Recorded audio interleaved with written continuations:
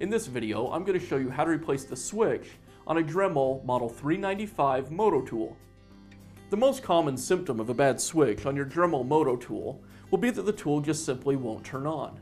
Some other common symptoms would be it turns on, but the variable speed doesn't work. Or maybe it turns on sometimes, but not all the time. Some of these symptoms can also be caused by a bad cord. So before you jump right to the switch, you'll want to go ahead and test your cord first. To get started, we need to get access to the switch inside the tool. To do that, we'll first remove this cap on the front of the Dremel.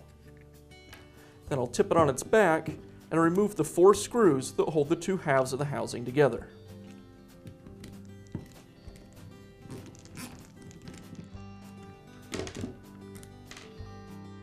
With the screws removed, now I can go ahead and split the 2 halves of the tool apart.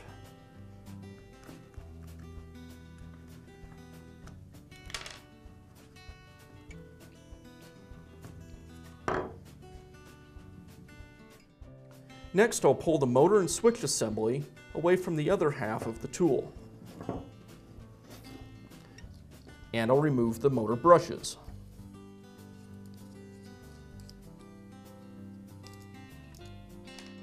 With the brushes out of the way, now I can go ahead and pull the armature away from the switch and field and split the switch away from the field.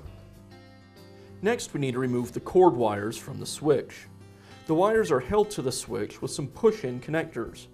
To remove the wires, I'll use a small pick. I insert the pick next to the wire, and then I can pull the pick and the wire out together at the same time.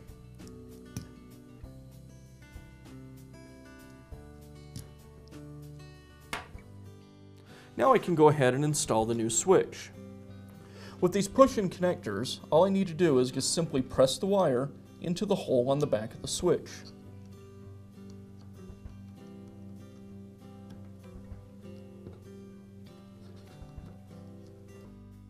Now we can go ahead and begin reassembling the Dremel in the reverse order of how we took it apart. So I'll start by pressing the tabs on the back of the switch into the slots on the field.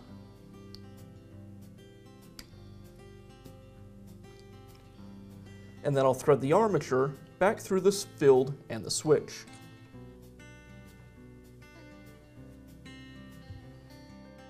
Now we can go ahead and place the motor and switch assembly back into the housing.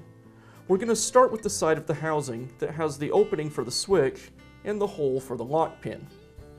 The first thing I'll do is drop the lock pin back down through the hole and replace the spring. Then I can put the motor and switch assembly into the housing.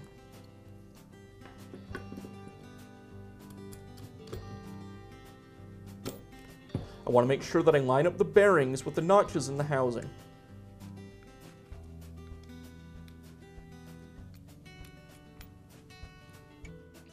There's a couple of notches in the housing for the wires. You want to make sure that the wires are seated down in those notches so they don't get pinched when you put the other side of the housing on.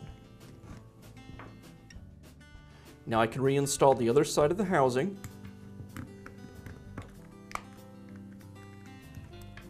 and secure it with the screws.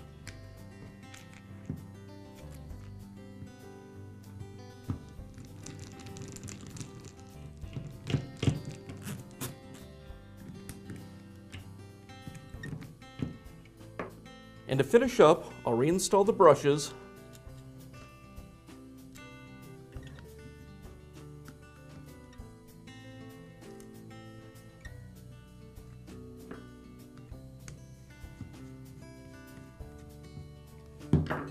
and the front cap.